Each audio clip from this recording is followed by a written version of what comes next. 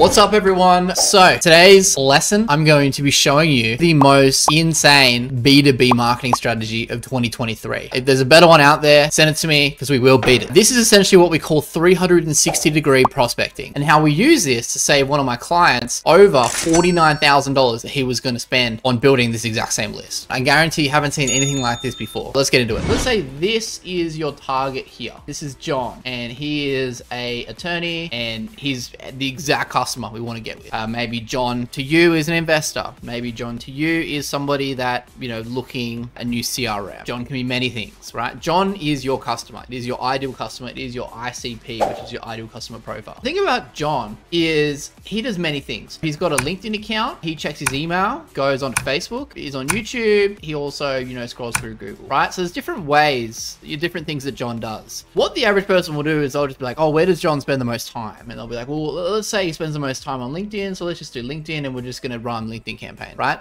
But the thing is, it takes a certain amount of touch points to really convert a customer. What we want to be able to do is we want to be able to identify John, but every single identifier that John uses across these platforms. Because here's the thing. In order to use Google, he might have a Gmail. In order to use YouTube, he might use a personal email. In order to use Facebook, he might use a personal email that he used like 10 years ago. It might be, you know, john63@gmail.com. In order for his email, he's going to use his business email. Same with his phone number. If we want to contact him, he's probably going to be using his business phone number. LinkedIn is going to be using his business LinkedIn. Google, he might be using the same email as Facebook. We don't know. So there's numbers of ways that we can attack John. There's all these different ways. So essentially what we're going to do is we're going to identify our list of Johns, so 100,000 or so Johns, and we're going to build what we call a 360-degree prospecting list. Okay, so this is essentially a breakdown of exactly what we're going to be doing. So the first step we're going to do is we're going to build a customer list, and we're going to identify all the different ways that we can find our John. For this example, let's find all the roofers. The first thing you want to do is you want to identify the different qualifiers that you can use to identify a roofer online. So the different examples is, one, you can look at the SIC code. This is the standard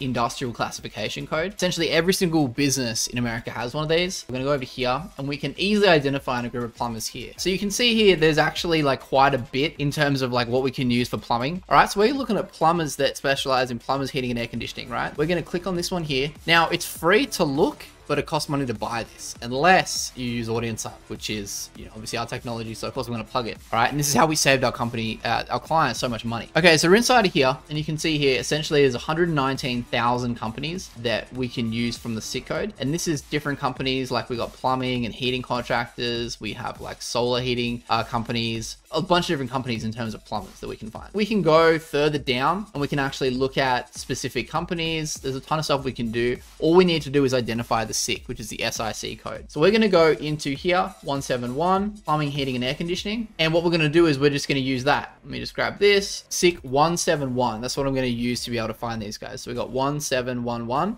here and then 17 here. So I'm going to use the subcategory here, which is 1711. So that's the SIC code. So I'm going to go over to here. And the first thing I want to do, I want to be able to find the SIC. So I'm just going to put here, this is a SIC number. So that's one way I can do it. The second way I can do this is a job search. Okay, so I can actually just look at like, what is the job? Your first thought would be to say plumber, but is that actually what people put as their LinkedIn profile, or is that how they put themselves online? So I might go to job title and I'm going to type in plumber. So you got job title and how it's presented. So say for an example, lawyers, you know, they use attorney. So we want to find the special language that we can see. And the best way to do that is look at their LinkedIn profile. Okay, so I'm going to go over here, over the search bar, and I'm just going to type in plumber, see what I can find. All right, so we can see here, so we got this guy who's a plumber, this guy is a plumber and owner. You've got mechanical plumber. So I'm just going to over here and I'm just going to type in these. So I've got plumber, we're going to have mechanical plumber, and we're also going to have plumber and founder. Okay, so that's the second way I can find is through job search. Now, the third way I can find is I just need companies or I need websites. So if I've got a list of websites that I know are plumbers, like a list of competitors, maybe there's like big sites that I can use, I can just type these in here and use that. Fourth way is to use what is called built with. All right, now built with is pretty cool. Essentially what it does is it shows you what software people are using. Say, let's just go for high level, for example. If we go into here, you're just gonna go built with, type in go, high level. All right, so I'll just pull this up. So basically I go to builtwith.com, I type in go high level, because that's the software I'm looking at. Whatever it's going to be unique to your prospect, I just click into here and I can see a bunch of websites that are using high level. Okay, so I can go to here quite easily I can download this entire list. And what's going to happen is built with is going to give me a very mixed result. It's going to give me like the names and numbers, but it's not going to be anything I can really use. Emails, support at whatever that site is, or info at that site. We just need the companies and we need the domains from there. So we just go to download full list and we'll be able to download that quite easily. Okay. So that's another way that we have here. Then what we want to do, if we still can't get it to work and it's really targeted, which if it's this targeted, you want to start broadening it out a little bit. You want at least 20 to 50K. What we're going to do is a LinkedIn Sales Navigator search. Now for this, all we need to do is add booleans until we find our customer, and then use that string or identify those LinkedIn profiles, and we can use that to match later. So if I go into LinkedIn, once you're in LinkedIn, you want to head over to Sales Navigator. If you haven't used Sales Navigator before, that's really cool, because what you can do is you can just go to Google and type in LinkedIn Sales Navigator free trial, and you'll be able to get a free trial of this bad boy for like 30 days. It's like 90 bucks for this thing. It's highly recommended because you can really tailor what you're looking for. Once you're inside LinkedIn Sales Navigator, go to lead filters just over here. Now, what you want to do when you're starting out inside of here is you just want to start specifying via industry and geography. So industry, if I was looking for a plumber, now you got to think, if I'm looking for a plumber, they're probably not that active on LinkedIn anyway, so it might not be the best way, but this is how I'd look at it. Honestly, if I was doing any kind of local services, I would just do the SIC lookup or a job lookup. Probably the SIC is going to be the most accurate. Either way, I can just go here and let's say plumber, you know, it's not going to have plumber. It's going to have something else like, you know, tradesman or something like that. Let me just see here. That should be trade contractors. So I type in an industry just like so. What I can also do is I can go to search keywords here and I can use what is called a boolean. So what you want to do here is you want to go bracket one of these bad boys. You want to go, let's say for an example, plumber contractor. And this is going to say, is it plumber or is it a contractor? And I want to go boom like this. It's going to find people that have that mentioned maybe in their bios or something. So what you need to do then is you just need to save this list and export this list of LinkedIn profiles. There's a dozen ways to do this. I can do another training on that, but this isn't really specifically just on how to extract stuff out of LinkedIn, but it's super easy to do. So here I've got 4,000 lists that I can use for this. So that's how you can get your lead list. Just to recap, we can, one, use the SIC lookup, which is the standard industrial classification. We can just look that up and find the actual SIC code. Two, we can just do a job search. So what I mean by job search is we just need to find the actual title of the job, and then we can do that later inside of Audience Lab. Three, we can look at the names and companies and the websites. So if you know the companies off the top of your head, or you know the domains off the top of your head.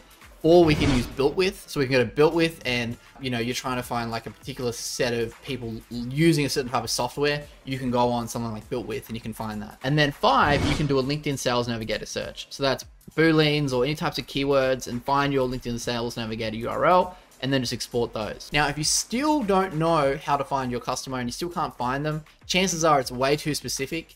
This way is actually more broad. This is another way you can do it, but you can go a little bit more broader, and you can say what revenue range do they have, how many employees do they have, and you know, what broad industry do they have. So this is like the broad industry of LinkedIn's. Once you have all this info, you can actually use our Audience Lab tool to be able to look up any person you want using this info. So for those of you that know, you can go on Audience Lab right now, you can look at keywords and you can build from pre-made in markets, you can build from 30 billion keywords, things like that. But for our enrichment tool, you can also look up based on these identifiers. Okay, so this is the list I built inside of Audience Lab. Now, if you're not using Audience Lab, you can use something like Apollo, but you're going to be paying upwards of 15 cents per record. If I wanted to go in like this client that wanted to do SIC codes, if you want to do SIC codes, the data is going to be accurate. But if you buy this list, like if we go to buy this list here of all the plumbers, so 119,000 plumbers, we're looking at 23 cents, which is insanely expensive. If you sign up for Audience Lab and you go through our DAS program, which should be below somewhere, you can actually get all this data where it's virtually unlimited. I think it's like $1.2 million a year of data that you get, which is just insane. So we're not going to pay 23 cents per record for 100,000 records. We're going to use Audience Lab. So this is what you'll get when you pull that in Audience Lab. So if I was to go in Audience Lab and I was to put in the SIC, this is what I would get. There's a few different parameters here, and this is how we interpret the data. Okay, and this is where it comes into building a 360-degree prospecting. All right, so let me show you this file here. So this is the different ways you can activate a single list. So let's say, for an example, in this particular prospect list, so let's say we went through the SIC code, we found all the plumbers, and now what we want to do is we want to send them cold email, we want to do cold call, we want to do Facebook ads, we want to do maybe a direct mail campaign, and we want to do a LinkedIn automation campaign using something like Galaxy or anything like that. Okay, this is how we'll do it. The first thing you'll notice here is essentially we've got the activation type and then the identifiers needed. So essentially, if we're doing cold email, what we need is we need the business email, and then we need the business email validation status. So what I would do is I would just grab this list and I would assort it by anybody that has a valid email, and I would do the business email only. I would not do the personal email because you don't want to send personal emails when you're doing type of cold email campaign. You want to do B2B emails. If I was doing cold call, first of all, I would get the B2B phone number. If you go to here, and you'll get all this when you export it out, just here. So I get the B2B phone number. Now this is the number that we've tied to the business, right? And the individual. So it's the number the individual's using with the business. So it could be their cell phone, it could be an external number that they use, but we know this one is quite accurate. You can see the phone validation status. If that's valid, it means we know it's a valid phone number you can use for their business. Now, the next one that you might want to use if you're doing any kind of cold call is you might want to do direct number and direct extension. So let's say, for an example, they have a main phone that they use inside the office and you need to get through them through an extension. Sometimes it'll be the same as the B2B phone number, or it'll be a different number, which is their office phone. That's how to hit them every way with cold email. That's how to hit them every single way with cold call. Now, let's say you want to be able to run Facebook ads as well. If you were to go, and a lot of people are like, well, couldn't I just scrape this list and get their B2B email? No, you could. It might take you ages, but you're not going to get the right accurate email. We validate our emails against a billion emails each day so that we can actually see their validation status. But here, you might want to do Facebook ads. Now to do that, you need what's called a SHA-256. This is the hashed email associated with that prospect. So if I was to look at this example here, let's say we have Michael, the email that he used on Facebook, this one here, but the email that he uses for his business and his LinkedIn is over, okay? So if we were to use his business email, the match rate is going to be terrible. We're going to be looking at probably like 10% on Facebook ads. That's why the audience isn't going to run. So instead, what we're going to do is we're going to go through the source of truth here, which is the SHA-256, and that is a hashed email. So essentially, that's the email that he's using for all his social type stuff. Okay, so if we use a hash email, we're going to be able to find who he is in terms of Facebook, who he is in terms of Google, and so forth. So that's what we're going to use for ads. So Google, Facebook, even TikTok, we can all use that SHA-256 to be able to have hyper-targeted ads. Not only can we go through and we can target our prospects through cold email, and we can do direct cold call, we can also run targeted Facebook ads to them and know that we're going to actually be matching their personal identifiers on Facebook ads, not just some broad, throwing any company email in there. If we wanted to as well, we could do direct mail. So you've also got the company address. Okay, what you want to do is you want to focus on the company address if you're doing any kind of direct mail. You don't want to do the personal address, which you also get using this data. I would not recommend doing a direct mail campaign to their personal address because that's going to creep them out. You want it to go to the business address. And finally, what we could do is we could also do a LinkedIn automation campaign. We usually use something like Galaxy for this.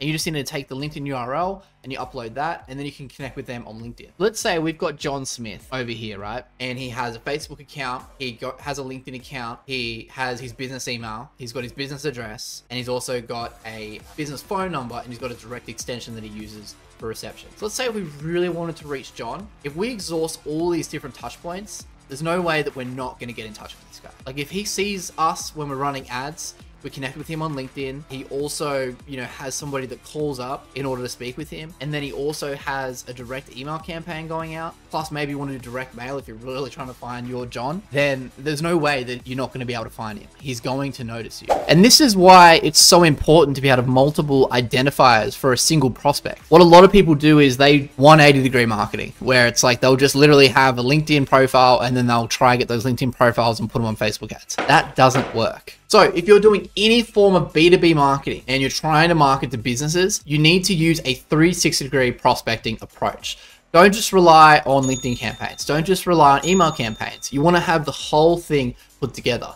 And if you're really smart about it, you'll also use the hashed email to do Gmail promotion campaigns. There's a whole bunch of tutorials you can find on that. I might do one soon as I get more familiar with it, but you can actually get ads inside of their inbox as well as doing your cold email campaigns. That could be overkill, but that is every single way to reach a prospect. Once you go to 360-degree prospecting, you'll never want to do one-dimensional ever again. Hope you guys have enjoyed this video. Again, if you want to access over $1.2 million of data, so you want to be able to use the same data as companies like Polo and Clearbit. If you want unlimited data and you want to be able to do this for both yourself and your clients, click the link below and sign up to our data as a service program, because we're seeing amazing results there, and it's honestly just such a good deal that you guys get. Other than that, hope that helped. That is every single way that you can identify a B2B prospect online and how to build a 360-degree prospecting list. Peace.